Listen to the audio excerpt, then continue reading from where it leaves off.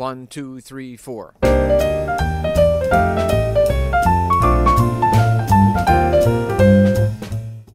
1, 2, 3, 4.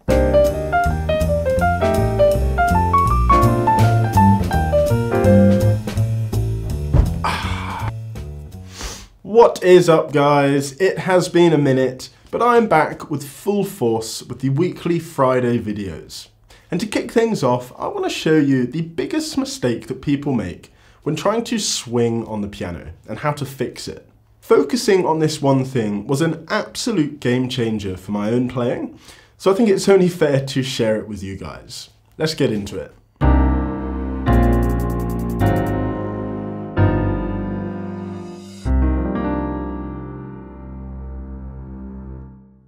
Right, so let's start off with some examples to show you the difference this can make.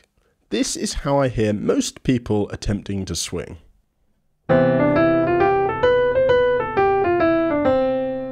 And by focusing on this one thing, you'll be able to sound more like this.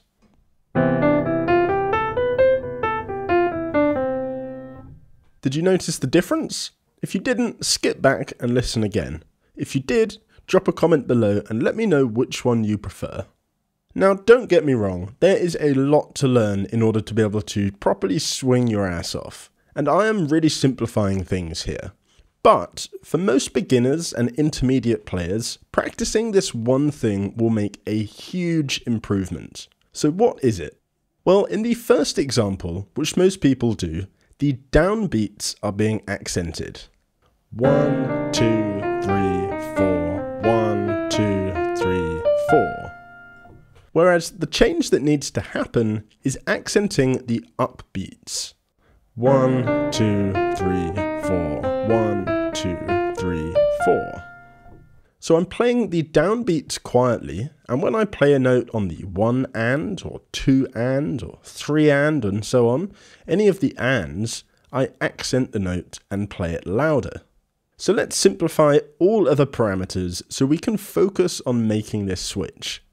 If you've been accenting the downbeats in your playing for a while, it can take some time for your brain to make the switch, so it's good to keep things simple to begin with.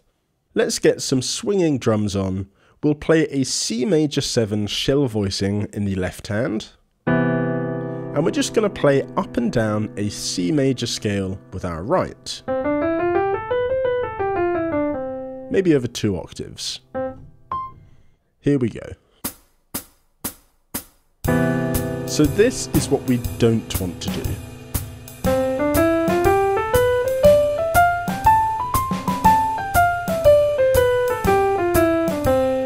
The downbeats are accented.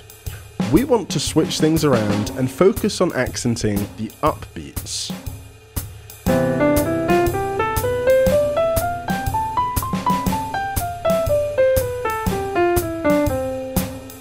And if you want to take things even further, try separating the notes a bit more and playing them slightly more staccato rather than joining them all together. So rather than this,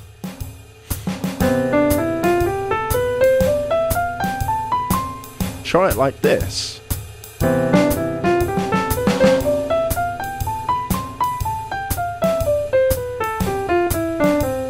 Try practicing along with me. Here we go.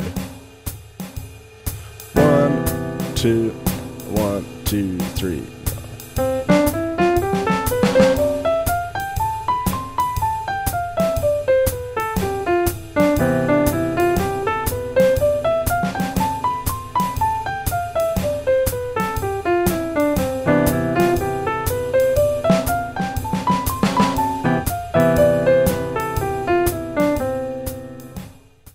Remember, it's all about shifting the energy from the downbeat to the upbeat. That is where the magic happens.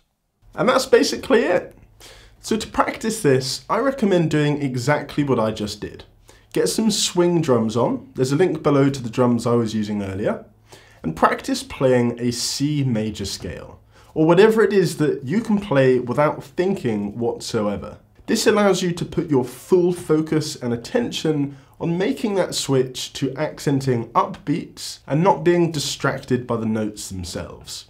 If you were struggling with that, you just need to slow it down. Those drums were 120 BPM.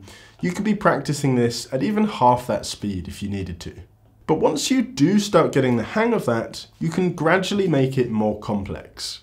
Maybe some scale patterns or exercises, or try it in some other keys. And then once you're really getting the hang of it, you can try improvising over tunes or progressions, but still prioritizing the swing feel and accenting those upbeats over the choice of notes. And that's it. Practice that for a month and I guarantee your playing will be transformed. Your feel will be improved and you'll be swinging way harder. If you enjoyed this video and found it useful, make sure to smash that like button. It really helps the channel grow and also lets me know you guys want to see more content. And I'll see you next week in the next video.